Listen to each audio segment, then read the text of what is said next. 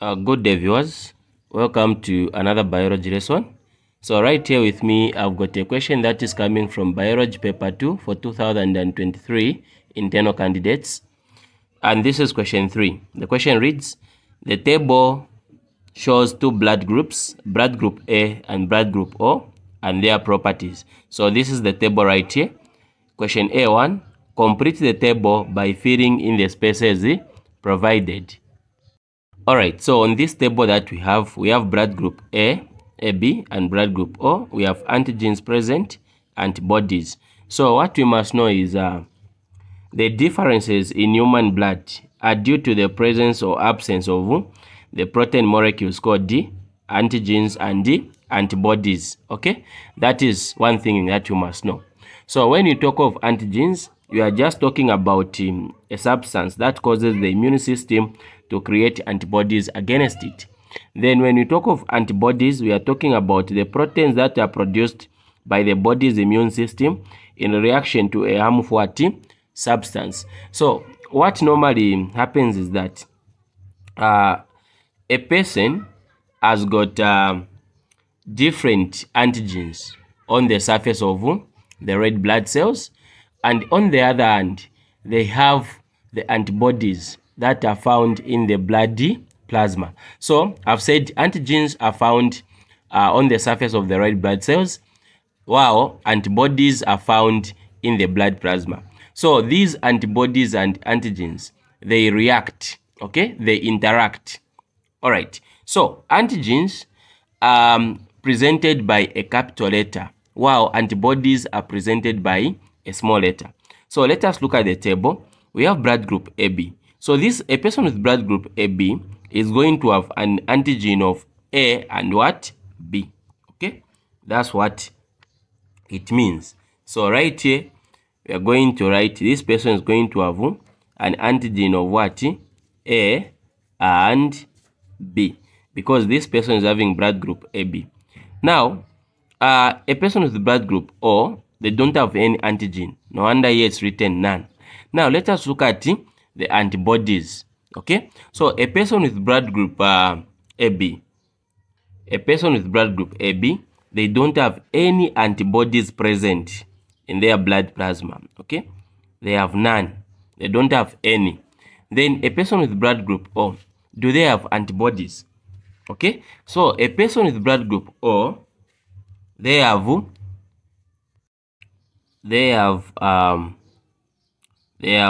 antibody A and antibody B. Okay, so here a person with blood group AB has got antigen A and B. The antibodies, they have don't have anything. A person with blood group O, they have none antigens. Then they have antibody A and what? B. So this person with blood group AB can donate to a person with blood group AB, but can receive from all the blood groups. That is from blood group AB, A, O, and B. Okay, so this person is called a universal recipient, because he's able to receive from all the blood groups. Then a person with blood group O has no antigens, okay, on the surface of the red blood cells, but in the blood plasma they have got antibody A and antibody B. Then they donate to blood group AB, A, B, and O, meaning they donate to all the blood groups. Okay, so this person who can donate to all the blood groups is called a universal donor. And this person can only receive blood from a person with blood group what? O. So we have answered our first question there. Let us now answer question 2, which is right here. Alright, so question 2 reads, explain what an antigen is. So if you remember, I did explain what an antigen is. Okay, so I said okay, we'll say an antigen. Antigens are substances. Antigens are substances. Okay, these are substances that causes. Antigens are substances that causes the immune system. Antigens are substances that causes the immune system to create system to create antibodies against it. So this is how you can define an antigen, okay? Antigens are substances that causes the immune system to create antibodies against it. Right, so this is what antigens are. An antigen is a substance that causes the immune system to create antibodies against it. So we have answered this question. Let us now look at question B. So this is our question B right here. Explain why a person with blood group AB can receive blood from any other donor.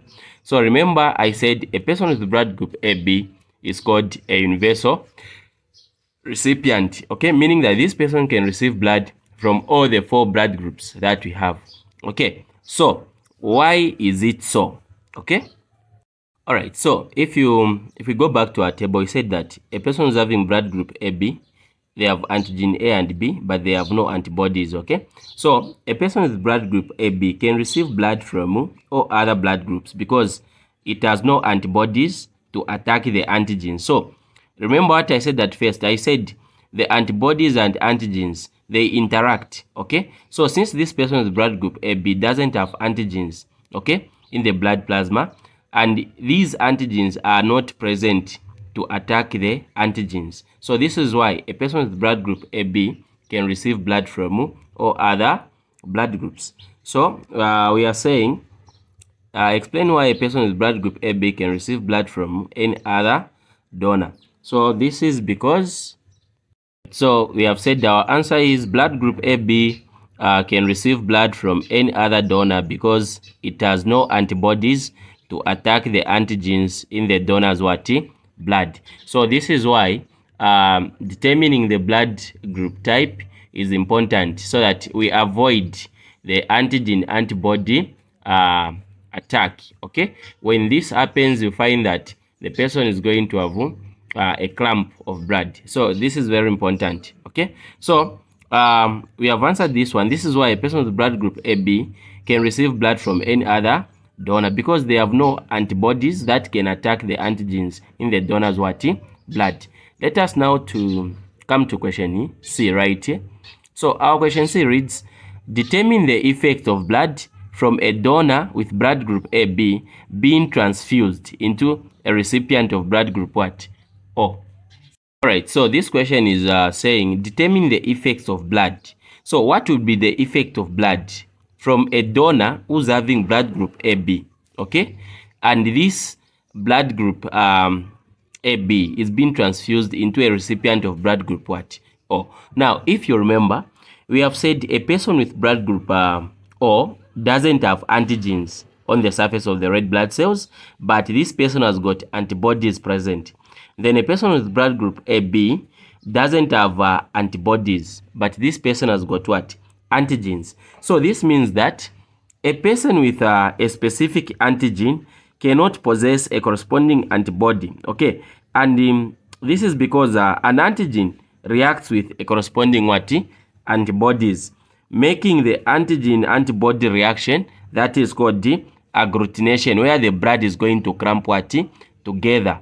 Okay, so what would be the reason or what would be the effect of the blood?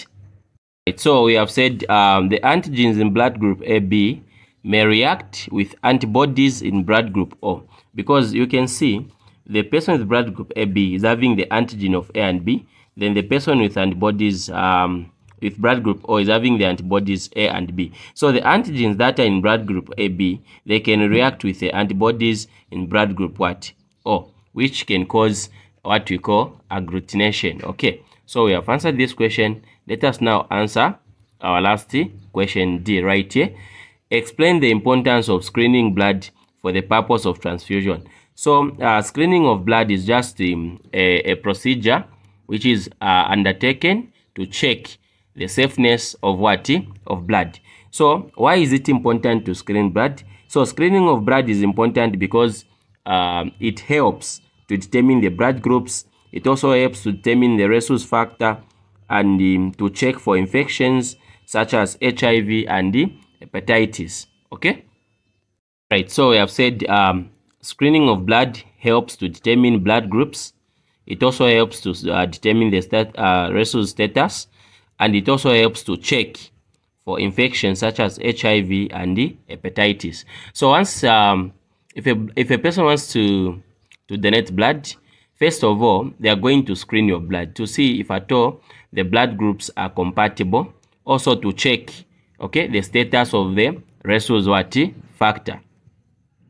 Apart from that, they are also going to check if at all the blood contains any infections. So if they find that the blood contains any infections, no blood transfusion is going to be carried out because that blood is not safe for transfusion. So thank you so much, everybody. We've come to the end of our session. This has been your presenter, Mr. Mlenga. Bye-bye.